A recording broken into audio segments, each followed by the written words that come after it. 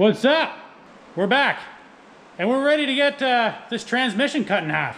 Well, it's kind of like cutting it in half. Today we're going to be installing my SFI bell housing, flex plate, and ARP bolts. Sounds like 3 parts, but a lot of work. Cody's still rocking and rolling.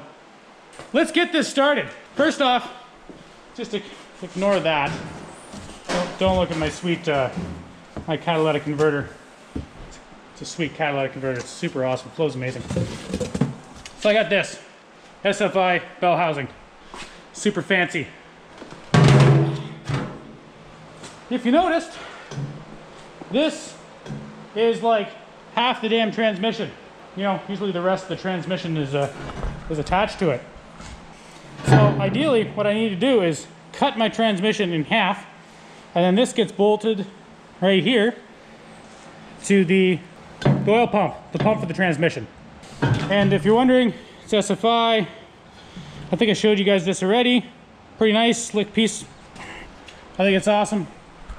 Now, the other thing I didn't show you, I got a set of sweet ARP bolts so I don't shear them, because right now I just have stalkers in it.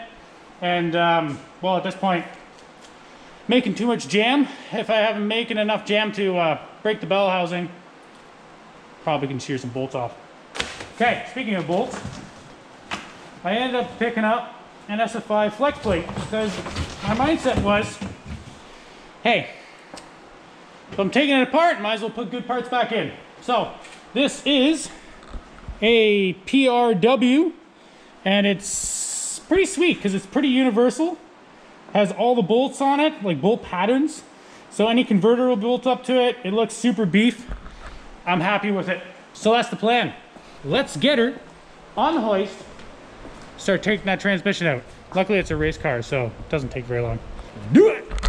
Alrighty, that went quick. How long did it take me, Cody? Pardon? How long do you think it took me to take this out? Hour and a half? Yeah, about an hour and a half, something. I wasn't rushing. Drive shaft's out, cross members out, and well, transmission's out. So this is where you can see the carnage. We're part of the bell housing on this transmission. 2 top bolts broke off. You see that's where the bolt holes go. And yeah, they sit up here somewhere, something like that. And so what we're gonna do is we're just gonna JB weld them back on. I'm just kidding. But like seriously, there's some serious carnage here. I don't even know. Yeah, that's where that one bolted on.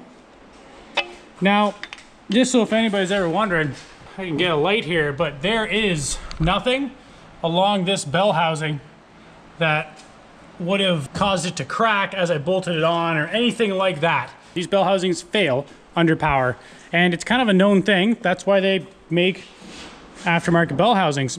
So essentially what we need to do is give her a nice cut. I'm not too sure how to do this. I've never done this. Here's my torque converter, little tiny baby converter. I can confirm what stall this is because I think it's too high of a stall, but I don't kind of ran out of money, so yeah, I'm just gonna bolt her back in. And then this flex plate needs to come off. It's a 4L80E flex plate with the adapter, which comes with a 4L80E. So now I'm gonna put my SFI one on and change these bolts out because these are torque to yield bolts as well. It's another reason why I replaced them. And then I'm gonna have to put my little spacer here, which I didn't show you. I got PRW spacer to go with it. They're really cheap. I know you can get China ones that are cheaper, but my mindset is, like, if you're saving $2, there's no point. I'd rather spend $2 more and get potentially, not necessarily, but potentially a better product. And I know if I product match with PRW and PRW parts, usually shit fits nicer and all that stuff. I'm gonna get this transmission down to the ground, and then we're gonna start cutting it in half. So there's the old one. And there is the new one. Super beef. How much beefier, like how much meat it has there versus that one. A little bit more of a close-up on these cracks and how they're broken. It's just crappy casting. Like there's a good direct comparison, right? Like it's just thicker, better. And as what I said before, so see all those bolts in there? Right in there. That is what gets bolted onto there.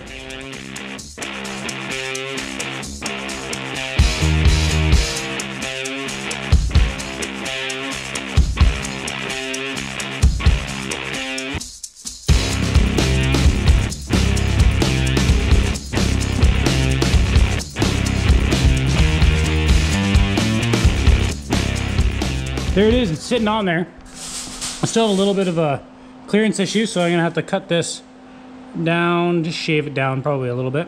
But there you go. Freaking just sitting on there and a couple bolts.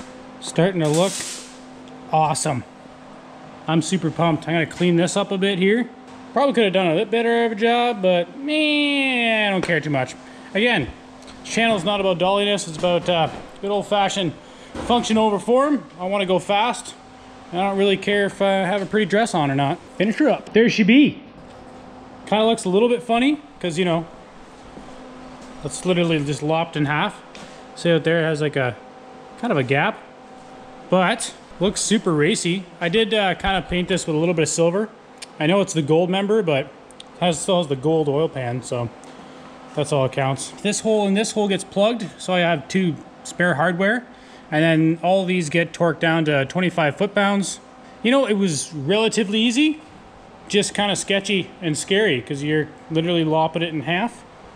And you got to get past that point. Once you're like, you know what, I don't care, it's coming in half regardless.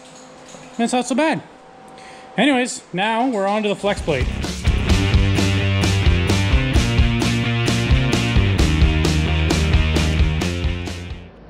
All right, guys, well, turns out I got to put the old flex plate back on because my bolts, my ARP bolts, are too long. They're meant for a straight flex plate with a spacer.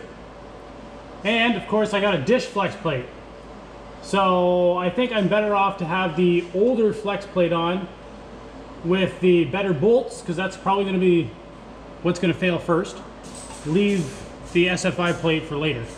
So unfortunately I'll have to pull the transmission out later and do it, but whatever, gotta get her done. So just gonna torque her up, torque them up to 85 foot-pounds, and start putting the straightians. All right guys, so I'm gonna end the video here. I gave her a quick wash after I got the transmission all buttoned up. I didn't really show it because it wasn't that fancy, just bolt and stuff, the other stuff. But it runs, drives, set the trans level, tranny fluid level. So it's not a stanced out truck or anything crazy. It's just kind of that muscle truck look, not going for that crazy stance life. The cap makes it look super sleeper. Simple little set of rim and tire package and roll pan. Nothing crazy. Hope you guys like it. Nice little street truck, whatever. Anyways, I'll see you guys in the next one. If you guys can share, like, subscribe, all that type of stuff. It's all about you guys, and it's all about how many comments you guys give us and all that type of stuff, and that is really what gets me fired up to get this stuff done and racing and all that fun. So hope you guys enjoyed it. See you in the next one.